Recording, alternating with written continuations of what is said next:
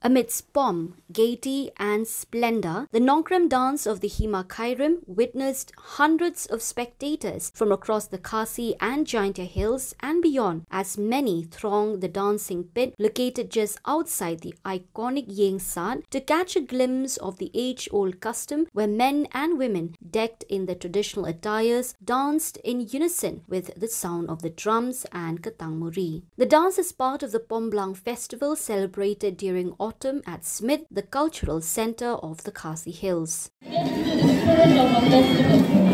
Nongkrem Dance, most sacred kind.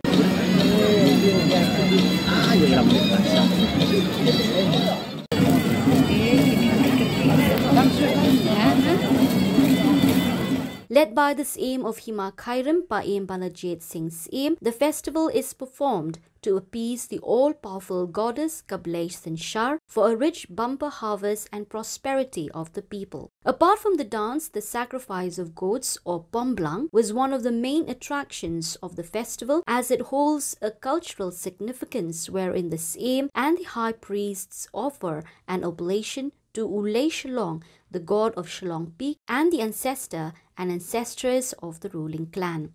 This year's festival was attended by Chief Minister Conrad Sangma in the presence of other cabinet ministers, MLAs, invitees, among others. These festivals and our culture is what gives us our identity.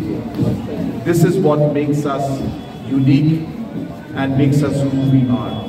And hence, we must always ensure that our culture is preserved, is protected, and is always promoted. And hence I'm very happy to see that the Shillong Times and the festival that we're having for the past few days has been a tradition which has been maintained and kept for many, many years and decades. And I'm very happy to see that we have not lost touch with our culture and with our roots.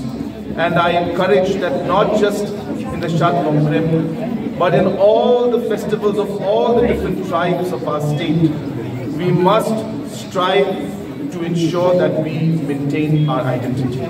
On this day, the Chief Minister also handed a check to the aim of Hima Khyrim for the development of cultural and tourism amenities for the Nongkrem Dance.